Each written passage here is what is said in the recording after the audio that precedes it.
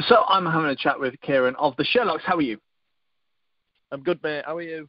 Yeah, not too bad. Thanks very much. So the reason we are having this little chat is you have a new record on the way, coming out in January, called World I Understand. What can you tell us about the record? Yeah, it's a 10-track record, 11 including a little intro piece. And yeah, excited about it. We recorded it in Rockfield, Wales, with Dave Erringer, who's probably most well known for recording Manic Street Preachers. And yeah, it's always hard to try and summarise, but yeah, we had a lot of fun making this, and I definitely think it's his best record yet. But I think this time around we just nailed it, and obviously having a lot of free time. With the pandemic going off and stuff, I feel like we've had time to put a lot more effort into other aspects of it as well, like even the cover and stuff like that. Normally, everything feels a little bit rushed. So yeah, I think we've nailed it this time around. Yeah, I would agree. It's very classic Sherlocks. If you listen to it, you know it's you guys who've made the record. Yeah, exactly. I think if you're a fan of our band, you'll love this record anyway.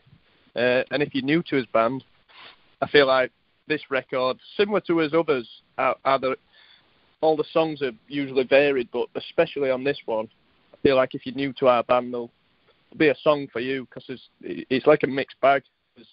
There's so many different avenues that we've gone down on this record, and new to what we've ever done before. So yeah, I think people are gonna get it if you're into our band, but I think it's also gonna push his audience a little bit and test them, and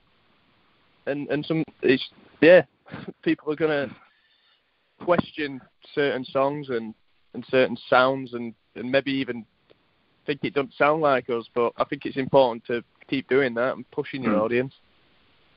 Yeah, absolutely, and I always wanted to try something new, and something new with this record is having to record it and write it in a lockdown, in a quarantine situation. What was it like recording in such different times compared to your previous two?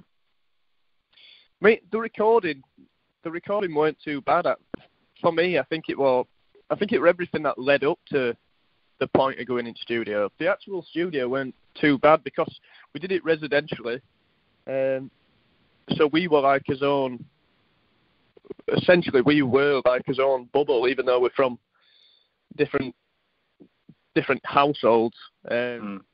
Because we're spending so much time together, we became like one bubble when not one of us were leaving for 3 weeks, and there weren't people coming in and out. It was just literally me, the rest of the band. My dad were down there, and Dave, and his assistant down at Rockfield. So yeah, the actual recording was pretty fine, to be honest. The hardest bit was probably getting some real strings down, where we didn't really mind coming out of the live room to let the string players in and record. So that were all safe and stuff. But yeah, like I mentioned before, that getting down to Rockfield, that was the hardest bit, because we weren't allowed to meet up. So most of the work was done like over WhatsApp, as daft as it sounds. Like literally me and Alex and me and Trent were all in a group chat, and we're sending videos back and stuff like this. And it's just a bit crazy. I think before going down to make the album, we literally met up maybe twice tops as a band. So yeah, I don't think many bands would have even done what we've done this time around. Yeah, absolutely. And off the back of this record, you are heading out on a UK tour as well. Fingers crossed, all being well anyway. I bet you can't wait to be back out on the road again. No, exactly.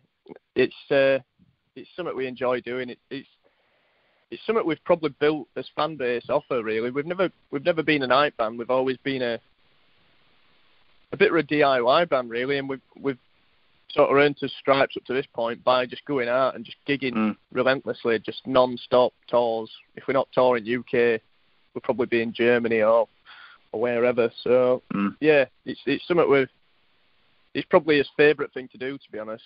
And yeah, I'm looking forward to playing a load of new tunes as well, because I think the album lends itself to be played live. So yeah, can't wait.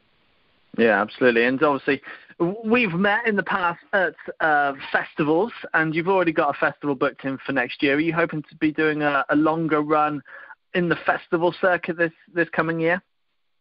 Yeah, I'd hope so. Last year, well, obviously, as you know, it's just been a bit of a nightmare for all bands, to be honest. And even up to this point, you're not 100% on knowing whether you're going to do certain gigs and stuff like that. But at this point, it's just fingers crossed, really. And we just want to get back playing in front of crowds and stuff. So hopefully, next year's festival run should be pretty normal. But you never know, dear. It's up and down every day. So.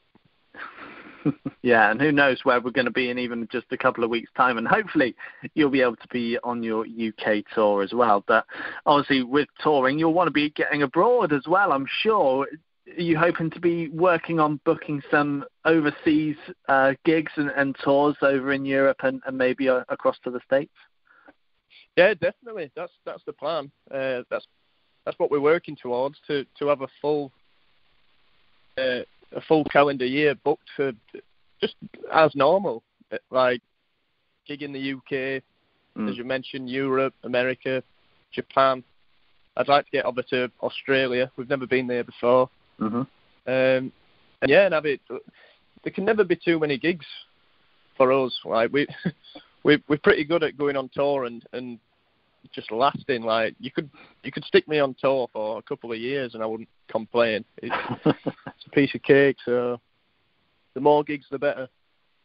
Yeah, absolutely. And obviously with all this time you've had lockdown, I mean, a good 18 months of not being able to tour and gig. You obviously wrote this record, but you must have written more than this album's worth. Have you started even thinking about record 4 and onwards? Yeah, that's exactly that's what I'm doing every day now. Just most of the songs are pretty much wrote, to be honest.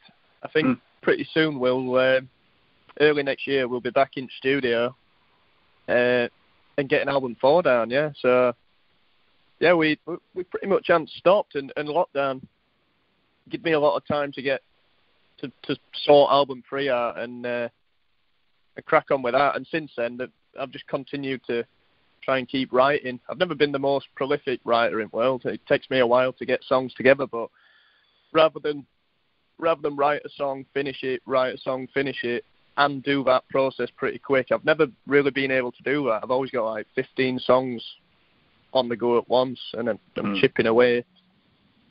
But yeah, excited about album 4. It feels weird talking about album 4 when the third record isn't even out yet. But it's good news for fans, because obviously when album 3 comes out and we do the touring cycle and promote it and stuff, album 4 will be well in the works. So should look forward to it. Yeah, absolutely. Well, Kiaran, it's been a pleasure having a catch up with you. Yeah, man. Same. So thanks a lot for that. Appreciate it.